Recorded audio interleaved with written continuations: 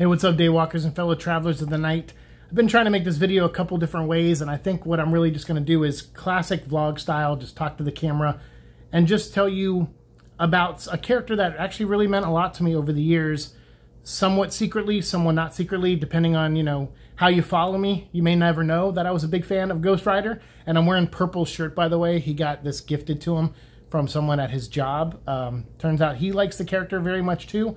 So there's this strong connection to Danny Ketch, the 90s Ghost Rider. I know a lot of people out there seen the Nicolas Cage movies and they're like, hey, Ghost Rider's name is Johnny Blaze, and that's true. That's one of the original Ghost Riders is Johnny Blaze, and he was like kind of the Evel Knievel version, kind of this daredevil out in the circus type lifestyle and, ramping off of stuff, jumping over helicopters and tanks and everything, and kind of had that vibe to him in his personal life, but then also made this deal with the devil and became the Ghost Rider.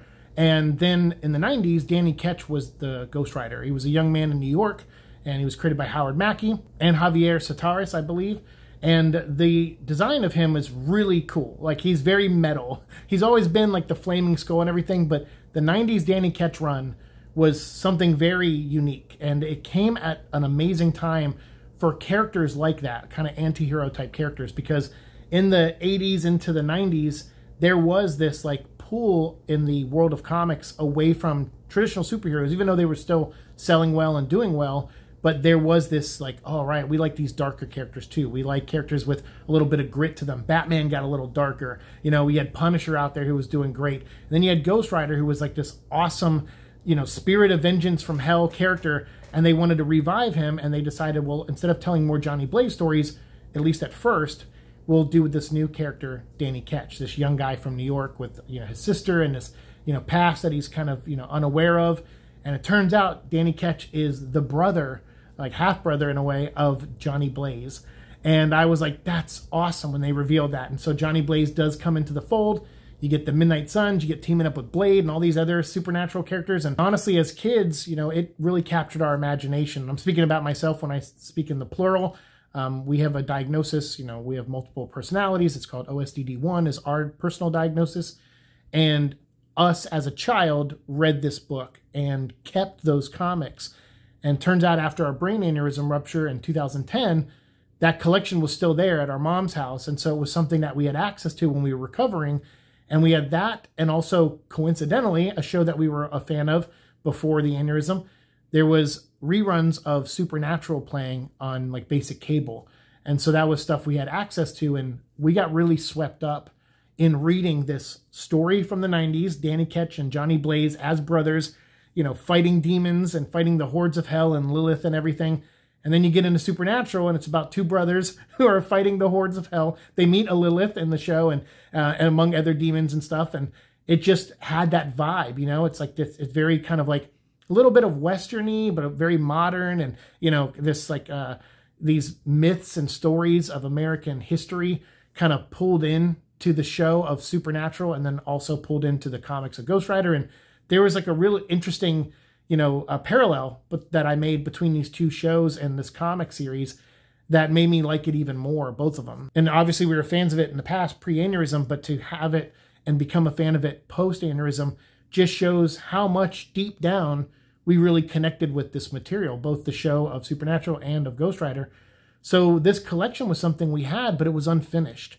And it was because some of the issues were really hard to find. And it wasn't even that we were collecting just the 90 plus issues of, Ghost Rider that starred Danny Ketch, which is also still to this day the longest running series called Ghost Rider.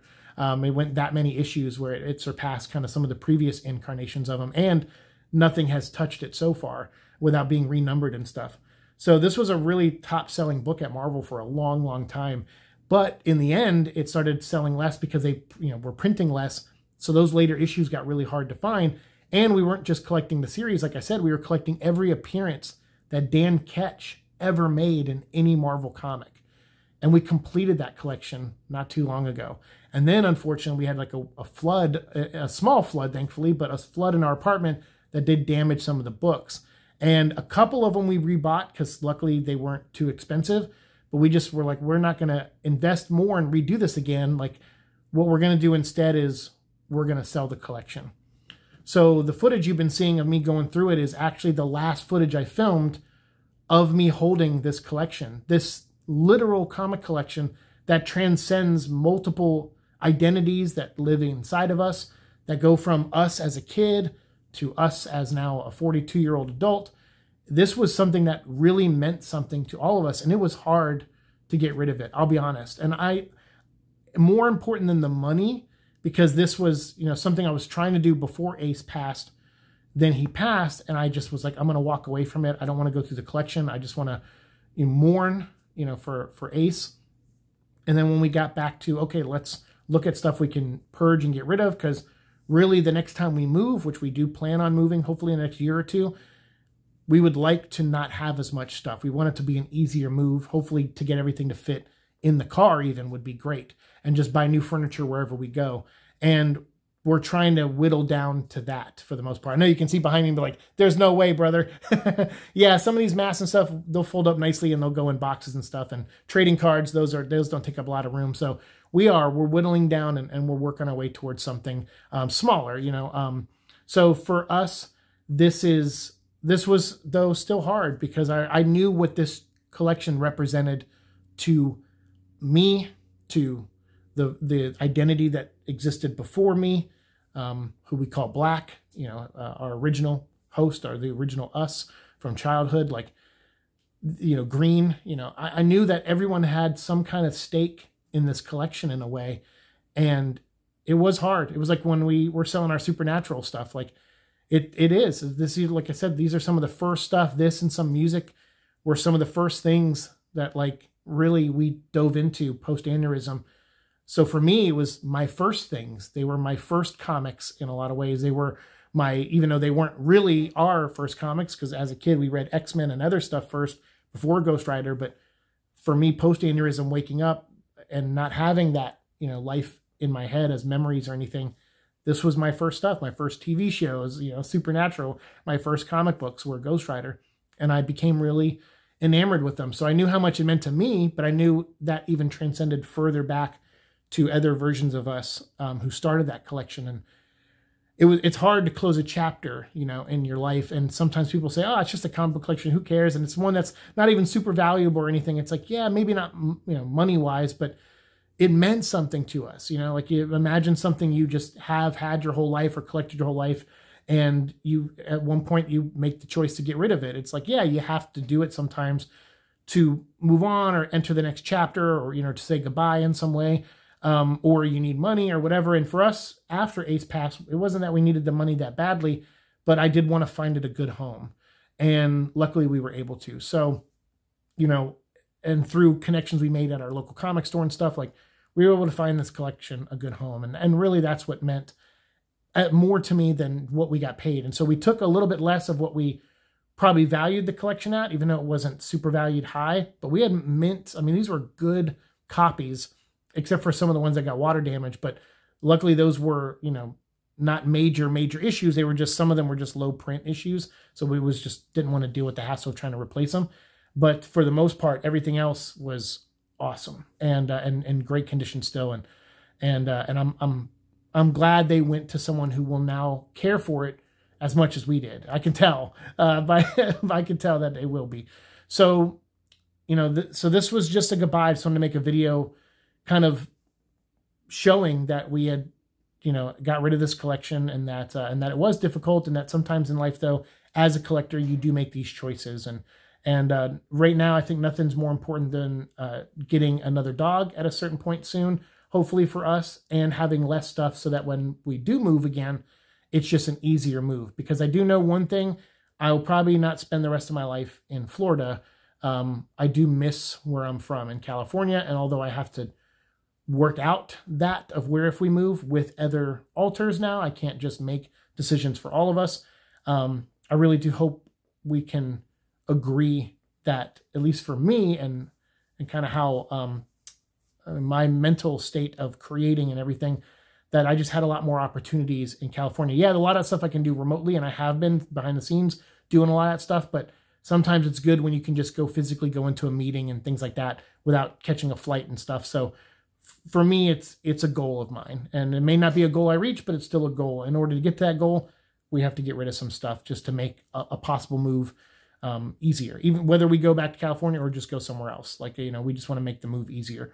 So, so I just wanted to, you know, to my Ghost Rider fans, people who followed me on this channel for some of the Ghost Rider stuff I made with Midnight Suns, you know, we did a whole series of videos. We played that video game. Like, I have had a great time talking about Ghost Rider, and if that's not going away, we'll still talk Ghost Rider stuff from time to time. But from the collection point of view, you know, I just wanted to show off that I did own this collection and have some kind of video, you know, of it to look back on and watch whenever I miss it. So I'm, you know, excited to edit this and get this posted as soon as possible, so that way I can do that, because I'm already missing it just talking about it. The footage you see there, I probably filmed a couple months ago now, like maybe 3-4 months ago, maybe even a little longer. So it's taken me this long to finally get to making this intro and outro part and middle part. But I filmed this a couple times too, and I don't know, I wanted to just talk about, you know, the Midnight Suns and the Midnight Massacre and all these great stories that came out of this, gateways into characters like Doctor Strange and you know, Blade and all these awesome supernatural corners of the Marvel Universe. In Midnight Suns Unlimited, there were stories about Man-Thing in there and Werewolf by Night, and just really cool to just be swept up in that world for the last 14 years, and then old us before that for many years. And even though I can't go back and just read those books whenever I want now, they are going to be re-releasing the Danny Ketch stuff in omnibus form. And as long as those sell well, they'll keep coming out. So we will probably digitally buy the omnibus, which will probably run around 40 or 50 bucks on Kindle Comics. We will probably buy that just to scratch that itch in case, because I love reading it. I mean, I must have read that run probably 4 or 5 times in its entirety. So to me, like, and I get the itch every now and again to want to read that stuff. So to see it coming out in omnibus means it could live on in a new form. So either we'll buy the physical omnibus if we have the money, or if we don't have as much to get, because there's a lot of good omnibuses coming out, we'll probably buy the digital one and you know, try to support it that way, because we want them to do the whole run of it. I think it's the first like 30 issues in one omnibus, which is awesome. It's all the way up to the Midnight Sun stuff. So that's great. I can't wait to see everything that's, you know, packaged in this omnibus, and I'll put a link down below if you want to pre-order it or buy it on Amazon. But if you've never given that run a shot, I would recommend it if you're interested in supernatural characters and stuff like that, or that pocket of the Marvel Universe. I still think it holds up. The art in that run was fantastic. Howard Mackey's scripts were really good. I really connected to the characters, and I thought there was something in it for everybody. Like, there was a little bit of metal in it, you know, it had that kind of vibe. There's a little bit of Western in it. There was a little bit of Americana in it in a way. It has like roots in New York, but there was these, you know, Quentin Carnival and all these places that took you to other places in the U.S. to battle demons and monsters and, you know, evil Ghost Riders like Vengeance and things like that. Like, this really opened up the world of Ghost Rider, and it took it to more than just a guy who fought, you know, goons and stuff, and sometimes, you know, Mephisto and supernatural characters, and really made him a center point for the Marvel Universe when it comes to the supernatural. And it made him a key player in a lot of big events. And, you know, nothing's cooler to me than, like, there was this book called Midnight Massacre where they released a poster in stores that you could buy, or that was just put up in comic stores and stuff, that had Blade riding the Ghost Rider motorcycle, and he's like smiling with his fangs, and he's got his sword, and the bike's on fire. And I'm like, how awesome. Like, how awesome. Just the images you got from those runs of those characters doing things that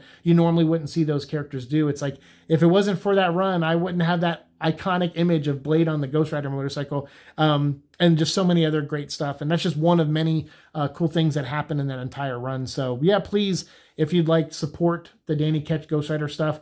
The first omnibus comes out soon, link down below. And like I said, just because I might buy it in omnibus form, because that way, in case I ever, you know, as the digital possibly, if I ever get that itch to read it again, I have it there. And then if I do that, maybe we'll do some videos on it in the future where I'll have high-res scans of it, you know, because of I can do screen grabs of the Kindle version, and I can show off, you know, I'll try to white out some of the text and stuff, but I can show off some of the artwork and discuss some of those storylines and everything. So yeah, that could be fun. That could be a way to keep that passion going in a new form, without, you know, more clutter, I guess.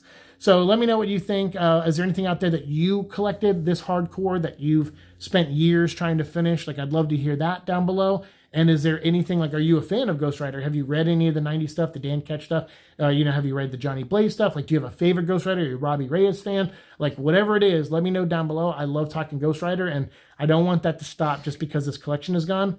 We'll find new ways to, you know, bring this character around and talk about him. I just won't be able to show off this, you know, awesome collection anymore. But we have it all in one place now, and now you guys get to see me going through the boxes, and hopefully you enjoyed that as much as heartbreaking as it was for me to film it. but also bittersweet, because those comics are in good hands now, and someone's really loving them and taking care of them. So thank you so much. I really appreciate it, and we'll talk more in the comments below. See y'all in hell. Peace.